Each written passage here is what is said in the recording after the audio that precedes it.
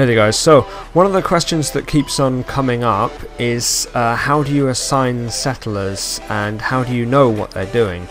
So first of all, I'm on the PlayStation 4, so you want to press the touchpad and hold it and you'll open up your menu.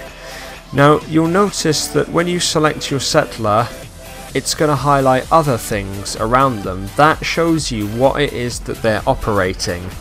If you want to change what they're using, you just press X while highlighting them and then select something else. So for some reason I can't select these at the moment. So yeah, I could select any other one, but they are, oh there we go.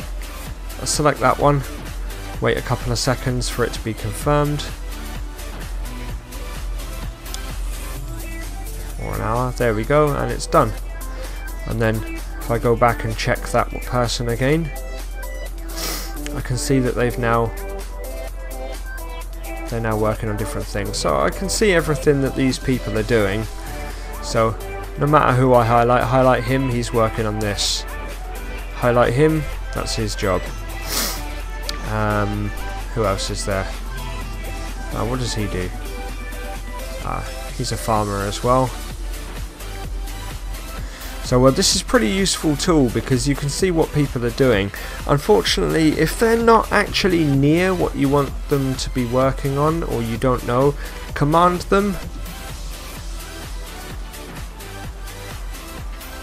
and then just select them to go to you. So now he's here, I can just highlight and see what his job is and what he's actually supposed to be doing. Yeah, you can just move them around, but there is a bit of a warning. If they are doing security, it's not going to be so easy, because if you select them to go somewhere, it's going to unlink them. But fortunately the field of view is quite long, but you can't really see through items, so you're better off setting things up where you can see through them. But yeah, that's basically how you can check who's assigned to where. And I hope this video helps you out. If it does, please hit like, comment, all that stuff. Thank you.